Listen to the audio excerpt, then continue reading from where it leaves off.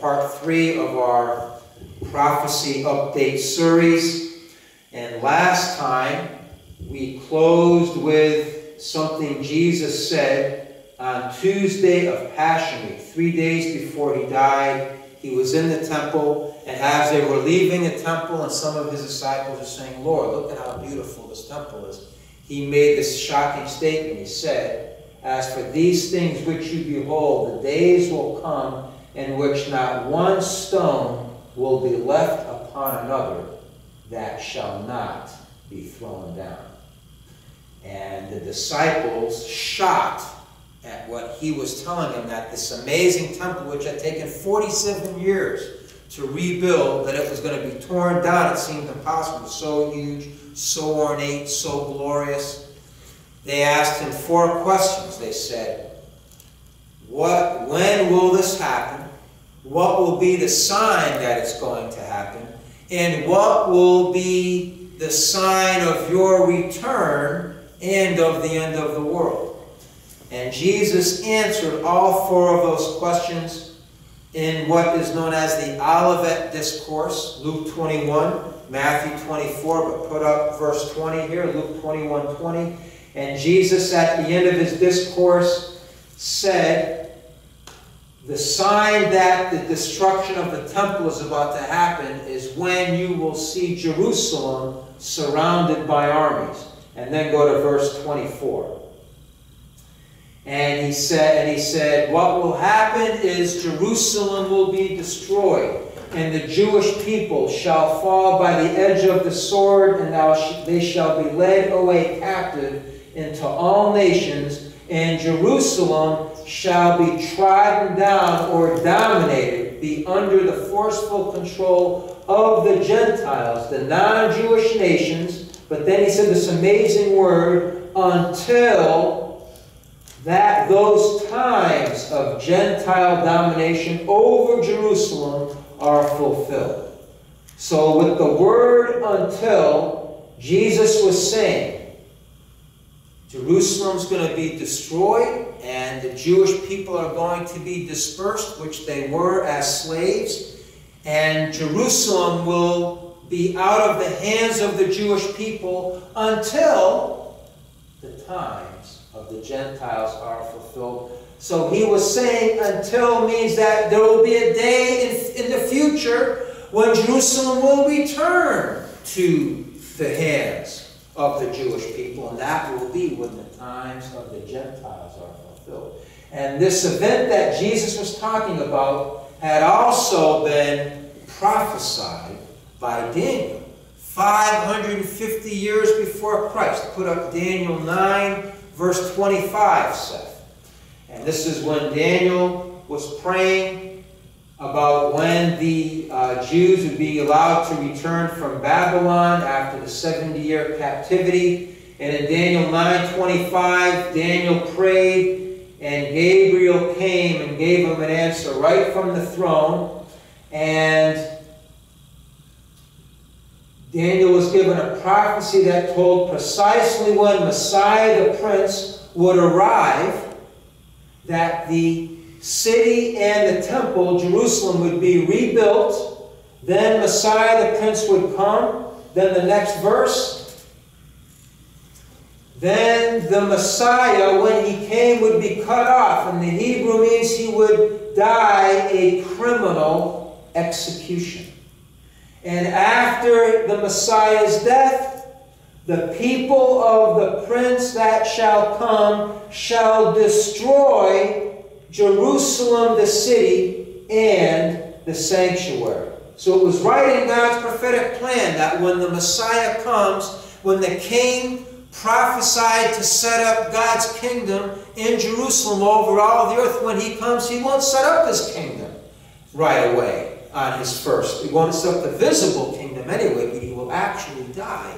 And after he dies, Jerusalem and the temple will be destroyed by the people of the Prince that shall come. So Luke 21:24 again says. So this is what Jesus is affirming 550 years later, 3 days before his death. He's saying that Jerusalem will be destroyed, and the Jewish people will disperse. So that just brings a question, okay, and that happened in 70 AD. In 66 AD, the Jewish people revolted against Roman rule. They wanted to be self-governing, and what eventually happened was the Romans eventually got into Jerusalem, destroyed the city totally, and sent tens of thousands of Jews in slavery, dispersing them throughout the Roman Empire.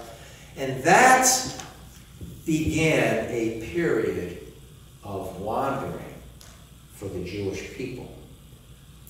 From 70 AD onward, they really did not have what we would call an influential presence in the land that they had been given through Abraham. And this leads us into some amazing questions and thoughts regarding the nature of God's prophetic plan, because I'm going to give us some dates here, because of course Jesus Christ rose from the dead just a few days after he made those predictions, and the Christian church began on the day of Pentecost. So we have, and we'll just kind of use these dates as round numbers, from 30 to 330 AD we have what we would call the Apostolic Church, or the New Testament Church, a church like the one we're in today, where the message is Jesus Christ died on the cross for your sins, he rose from the dead, he has conquered sin, death, and judgment. If you open your heart to him and receive him, you'll be born again and saved forever. That was the Apostolic New Testament Church. But then in the year 326, the Emperor Constantine, he made Christianity the official religion of the Roman Empire. And that brought changes in the Christian church, and it eventually evolved into what we would call the Catholic Church. And we'll just mention here, we're not going to go into it, but well, I shouldn't have said that maybe, but I was raised Catholic, and many of us maybe were. Maybe some of us that are watching this video, perhaps, were raised Catholic, or you are Catholic. And the creed that many people say every Mass is, we believe in one holy Catholic and Apostolic Church. And the claim that the Catholic Church makes is that it is the original church of the apostles, started by Peter and the apostles. And we will just say very kindly and lovingly, that's not true.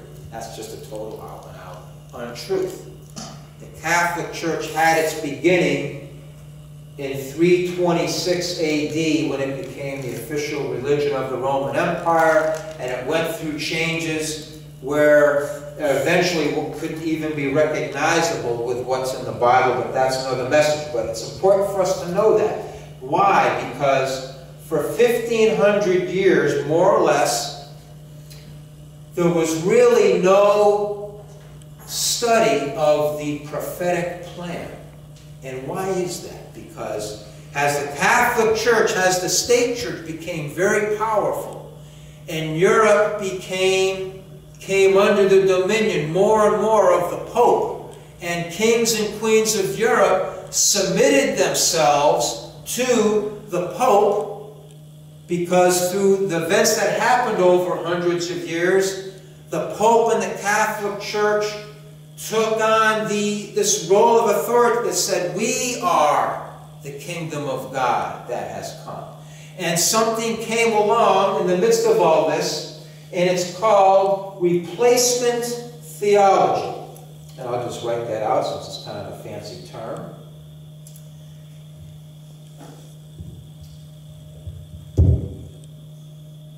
Replacement theology. And this was the belief, this was the claim, this was the assertion from the Catholic Church, and then after, that Israel, because they rejected Christ, the Messiah, when he came, because they did that, they forfeited their place as God's chosen people in His plan. And because they did that, even all those glorious prophecies in the Old Testament about the kingdom of God on earth from Jerusalem, and God's king, the son of Abraham, the son of Israel, from the house of Judah through the line of King David, all those prophecies, and some of them we read from Isaiah, Jeremiah, Zechariah, Israel, those don't apply to Israel anymore because they forfeited their privilege by rejecting Christ. The church, the Christian church, has taken the place of Israel and all the promises of God. And now the kingdom of God is the church.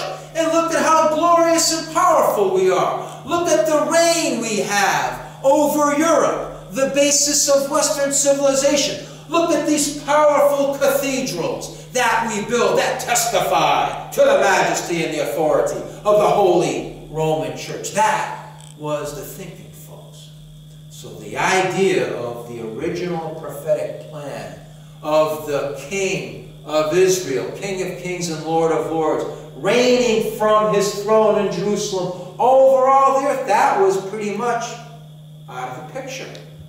Now, in the 1500s, something took place, and we're all here, and maybe many of our watchers are also because of it, something called the Protestant Reformation. And that's a whole nother message. We're kind of covering a lot of history, but we want to stay focused on the theme of prophecy. But the Protestant Reformation happened officially in 1517. It started in Germany with Martin Luther, who was a Catholic priest who basically knew that he was not good, that he was an evil, wicked sinner, and he was looking for God truly, and God showed him the truth, that it is through faith, personal faith in Christ, a personal encounter with Him, that we are made righteous and saved. And God revealed that to him, and that began a move, a new, we can even call it a rebirth of the apostolic message of salvation by grace through faith. And that began in 1517, and that basically brought the Bible back into the hands of the common man. For hundreds of years prior to this, with the advent of the Catholic Church and the control of the Catholic Church over so many aspects of life, there was the average Joe wasn't studying the Bible. But all of a sudden the Protestant Reformation happens, and people are getting born again, and they're going to the Word of God, and the Bible's being translated and printed in all kinds of languages. And as a result of that, people began questioning this idea of replacement theology, and that Israel, in turn, as far as God's plan went, that they were out. And some were saying, I don't really know if that's true. And let's look at these verses. Romans 11, verse 1. And here's what's amazing. The Apostle Paul is actually making it very clear to us in the Word what God's plan was. Because the Apostle Paul says, I say then, has God cast away His people? God forbid. For I also am an Israelite, of the seed of Abraham, of the tribe of Benjamin. God has not cast away His people, which He foreknew. So the Apostle Paul's asking, when people say, hey, has God forgotten Israel? The Apostle Paul's saying, God forbid, of course He hasn't. But he's explaining the plan of God. So now look at verse 25. Romans 11, verse 25. For I would not, brethren, that you be ignorant of this mystery, lest you be wise in your own conceits, that blindness in part is happened to Israel. Blindness to Jesus Christ, being their promised Messiah. That has happened in part to Israel until the fullness of the Gentiles is coming. Meaning until the glorious vast numbers of non-Jewish people all over the world come to faith in the Messiah that Israel did not recognize. times. And then put up next verse. And so all Israel shall be saved, as it is written, there shall come out of Zion the deliverer, and shall turn away ungodliness from Jacob. For this is my covenant unto them, when I shall take away their sins. That's God speaking. And then put up verse 29. For the gifts and calling of God are without repentance. And this is a great verse, folks, Romans 11:29, because a lot of times Christians quote this verse and say, oh, if God's called you to do that, the gifts and calling of God are without repentance. But in the context, the Apostle Paul, he's speaking of God's call upon Israel as a chosen nation, as a chosen people. And he's saying, you know what?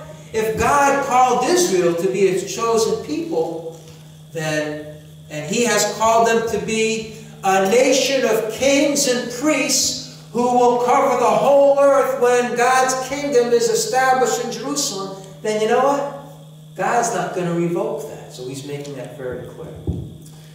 So now let's look at Ezekiel chapter 37. And here's an amazing passage of Scripture that once again, God, knowing that people wouldn't get it right, that they would misunderstand his word and his plan. Ezekiel 37 verse 1. And this is written by the prophet Ezekiel about 600 years before Christ. And here it is. The hand of the Lord was upon me and carried me out in the spirit of the Lord and set me down in the midst of the valley, which was full of bones. And he caused me to pass by them round about, and behold, there were very many bones in the open valley, and they were very dry. And he, God, said to me, Ezekiel, son of man, can these bones live? And I answered, O Lord God, thou knowest. Again he said to me, prophesy upon these bones, and say to them, O ye dry bones, hear the word of the Lord. And go to verse 10. So I prophesied as he commanded me, and the breath came into them, and they lived up, and they lived and stood upon their feet, an exceeding great army. Then he said to me, Son of man, these bones are the whole house of Israel. Behold, they say, our bones are dry, and our hope is lost. We are cut off from our parts. So before we go any further, here's a prophetic vision that God is giving Ezekiel 600 years before the birth of Christ.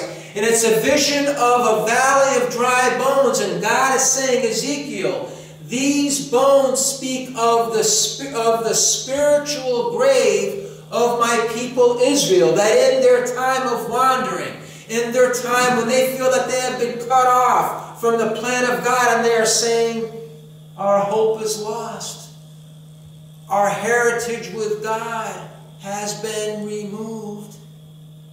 God is saying to Ezekiel through a vision, watch what's going to happen to my people when they and others say the hope of Israel has been cut off. Next verse. Therefore prophesy and say to them, thus says the Lord God, behold, O my people, I will open your graves and cause you to come up out of your graves and bring you into the land of Israel. And you shall know that I am the Lord, when I have opened your graves, O my people, and brought you up out of your graves. And shall put my spirit in you, and you shall live, and I shall place you in your own land. Then you shall know that I, the Lord, have spoken it and performed it, says the Lord. So here's an amazing prophetic vision that was dealing with the very fact that after a long time, when a lot of people and a lot of theologians would be saying, Israel's no longer in the spiritually prophetic picture. God is saying, I'm going to raise you up, Israel, and I'm going to bring you back into this land. But now, let's put up Hosea chapter 3, verse 4. Because here's another great passage, because there have been various voices through the generations that have said of Ezekiel 37 and other passages that those passages, they're not talking about a return of the Jews to the land in the latter days, but that's talking about when they came back from Babylon after 70 years, or other times when they were out of the land and they came back.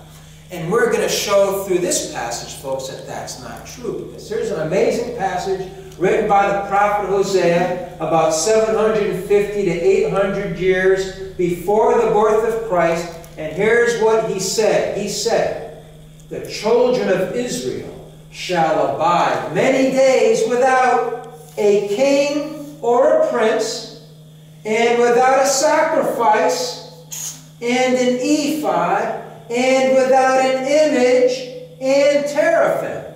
So the children of Israel are going to abide many days without one, a king or prince, two, a sacrifice or a priest's robe, that's what an ephod is, or three, images and teraphim, which speaks of idolatry. Next verse. But afterward shall the children of Israel return and seek the Lord their God, and David their king, and shall fear the Lord in his goodness in the latter days. Now here's what's amazing about this passage, folks.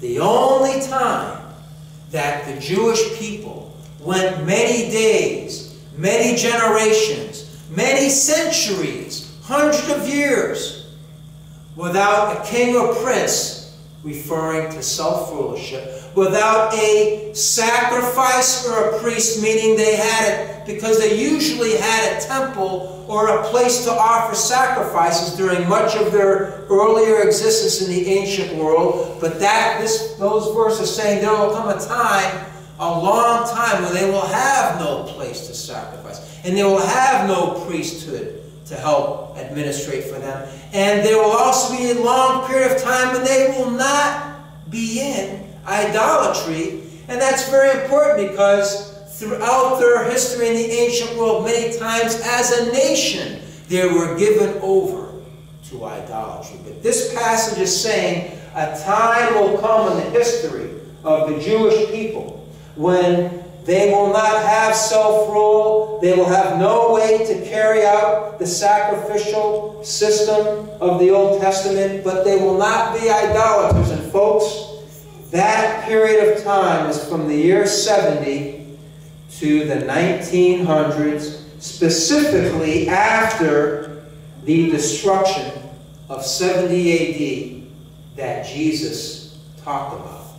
That is telling us that Israel, despite them wandering hundreds of years without a homeland, without a temple, without any national entity to speak of, that they were not forsaken in the prophetic plan of God, and that God still had a plan for them, and it was going to be fulfilled even after that long period of wandering. So what happens, folks, is just as God always does, we have something amazing happen. We have the beginnings of what is known as dispensationalism. I'll write this term out here.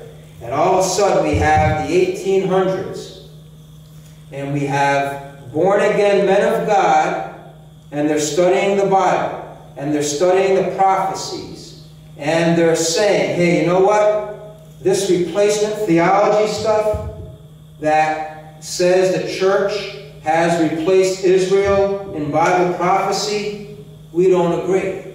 We're studying the Word. And we see very clearly that God still has a plan for Israel. And in fact, we believe And they were saying this in the 1800s on through. They were saying, you know what? We believe that one of the next great prophetic events in God's plan that will signal the return of Jesus Christ is that Israel is going to return to her land. That the Jews will return to Palestine, and they will be a people and a nation again with a temple worshiping God. We believe that's what Bible prophecy is telling us.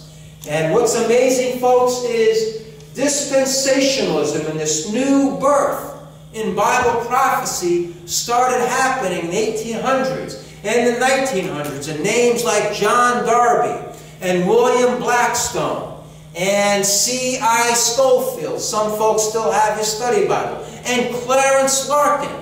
These were pastors in the United States, in England, and Ireland, and they began propagating this truth, and all of a sudden they were saying Israel is going to return to her land someday. And with that, we have what was called the birth.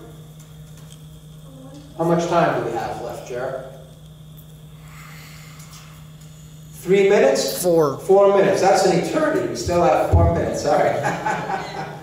We have what is called the birth of Zionism in the late 1800s.